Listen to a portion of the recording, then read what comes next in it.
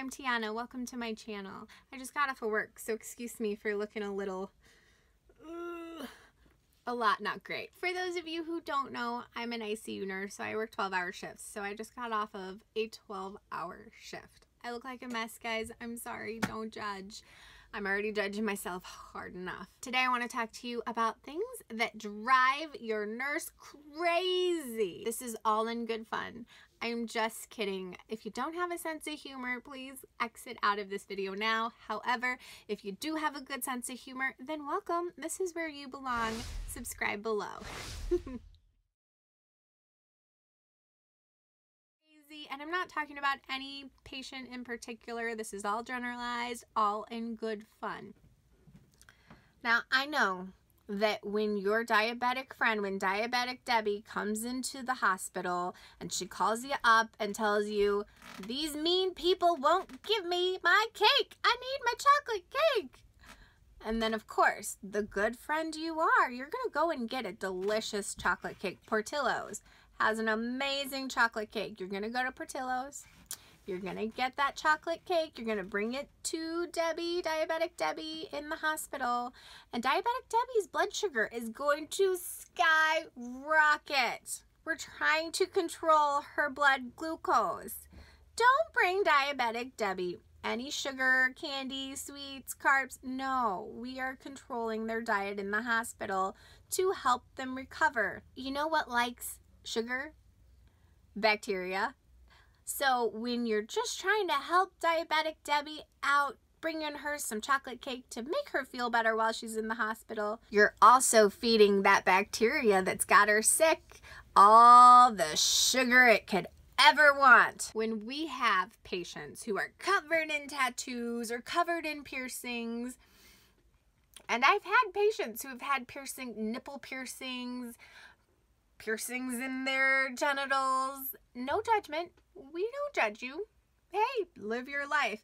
But don't then look at me like you're absolutely terrified and tell me that you're scared of needles when I'm trying to start an IV.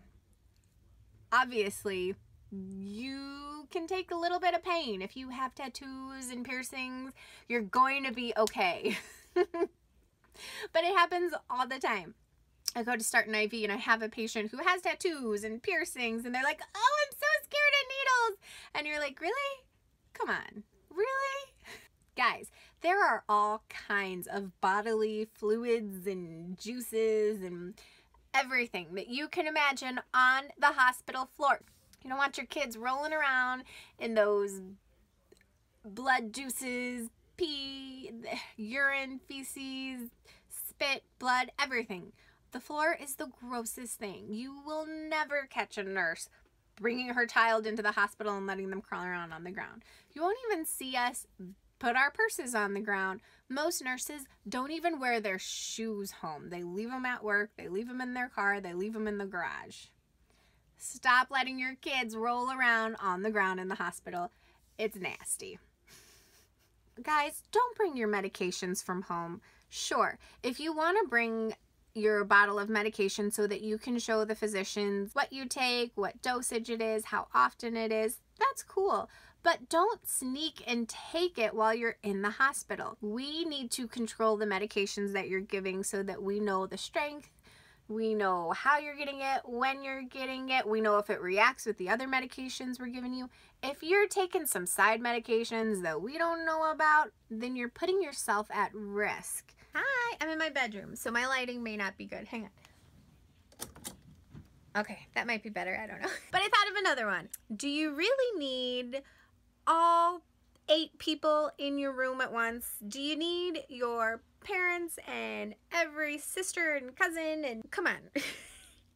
We love that you have visitors. Yes, we love when visitors come and cheer our patients up, bring flowers, balloons. Please come. Spend time with them. Make them feel happy even though they're in the hospital. We welcome that. But 2 visitors at a time, please, because we're still at work. We need to get in and give you medications at a certain time. Our full head-to-toe assessments are timed. There are certain times that we need to get things done. And if we are weaving in and out of your friends' chairs or trying to reach around you over Auntie Sally's head. I don't know. But you get my point.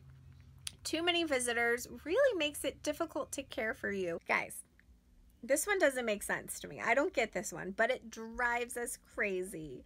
You tell us that you have a horrible headache or that your stomach hurts. So we let the doctor know. The doctor comes in and he asks you about that horrible headache, or he'll ask you about your stomach pain. And you know what you'll say to the doctor? I'm fine, doctor. My head doesn't hurt at all. My stomach feels great.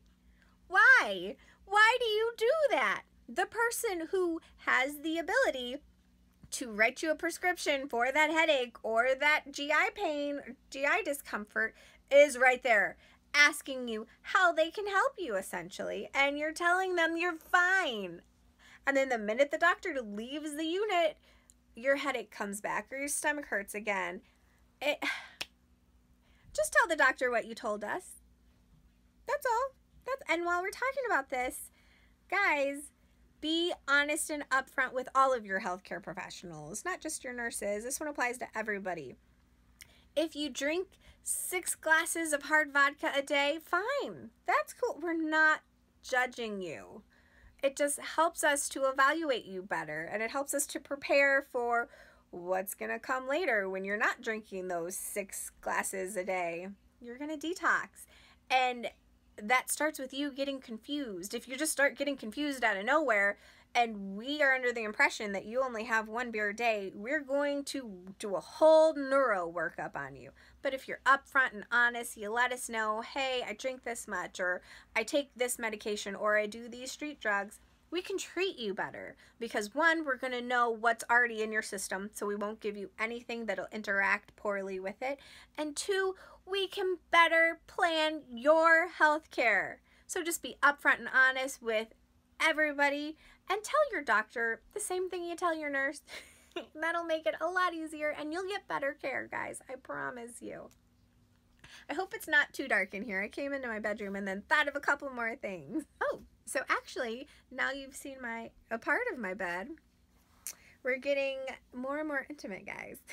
Guys, thank you so much for watching this video. I hope that you were able to see the lighter side of things and not take anything I said personally, because I love my patients. I love healthcare. I love visitors and family members. Please feel free to let me know down in the comments what you thought of this video and what drives you crazy that we do.